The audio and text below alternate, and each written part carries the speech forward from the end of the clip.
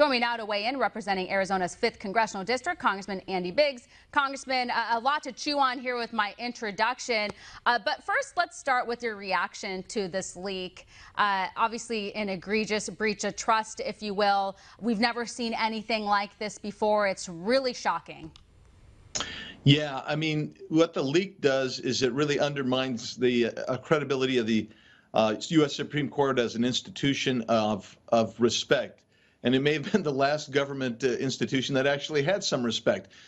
So that goes away, but it's more insidious than that. I view whoever did this, they did it to do a number of things. Number one, they wanted to intimidate and pressure the Supreme Court justices who support overturning Roe to maybe change their position. That's egregious. That's terrible. And then they also want to distract, in my opinion, from the rest of what's happening in our society as a result of Joe Biden's just terrible policies that are hurting this country. And then I guess the third thing is this side always wants to cause discord, disunity, and disharmony and civil disorder. And that's where they are today. And that's what's happening as a result of that leak at the Supreme Court. I hope we do find out who it was, and I hope we find out quickly.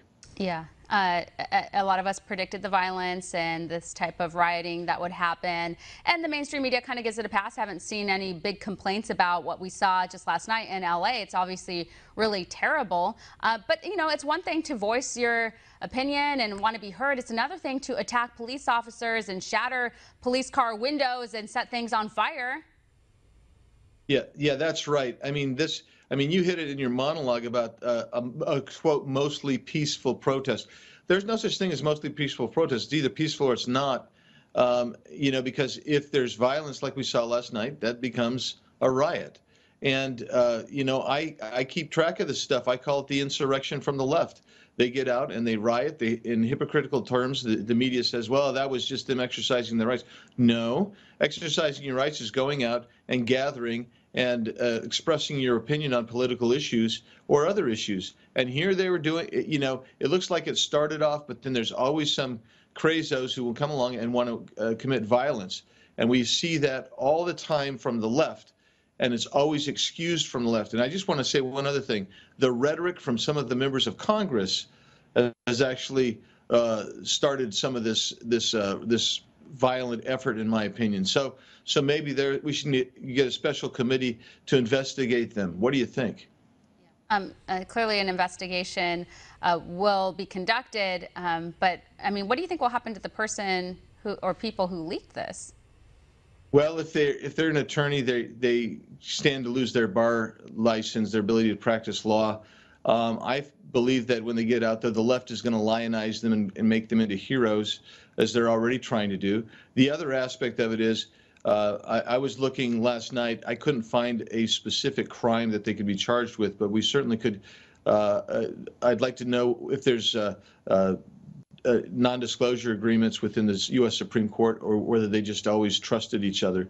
And so we need to find that out. Maybe they could get some help from the legislative branch if they need it. Totally unethical.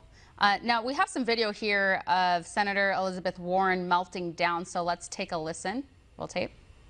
For decades now, and we are going to fight back. I am angry because of who will pay the price for this. It will not be wealthy women. Wealthy women can get on an airplane. They can fly to another state. They can fly to another country. They can get the protection they need. I don't think we've seen Pocahontas this upset since the results of her DNA test came out, right? I mean, the Democrats are using this as a campaign tool. They don't have a lot to campaign on. This is like perfect timing for them. They're hoping to get their base excited over this. But again, I mean, let's look at where we're going as a nation. I mean, I think we need to have a real conversation about the atrocity of abortion. It's like the biggest atrocity of my lifetime. And the left, they're so dishonest about what abortion really is and how it harms women. It's not female women empowerment. Yeah, that's right. And And they never want to talk about the harms. They never want to talk about the specifics. They always say things like, we want to keep it safe and legal. But it isn't safe or legal for that poor unborn child who's in the mother's womb. And then you said this in your monologue again, and I agree with it 100%.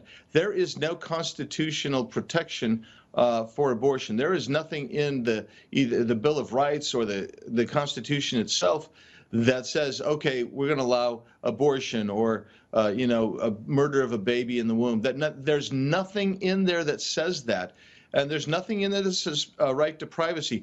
Both of those are fabricated pieces of judicial legislation that happened in the 60s and 70s, and Joe Biden. He, again, always says a mixed message, a confused message. But the reality is there is no such right. The rights that we have come to us from God, and we recognize those as a government, and we did so in the Constitution. And he wants to set aside the Constitution. And then over at MSNBC, they're taking the outrage way above a 10. Let's take a look at what they're saying, and we'll react to that after. Roll tape. There are a range of different rights and principles that are implicit, but not necessarily explicit in the Constitution.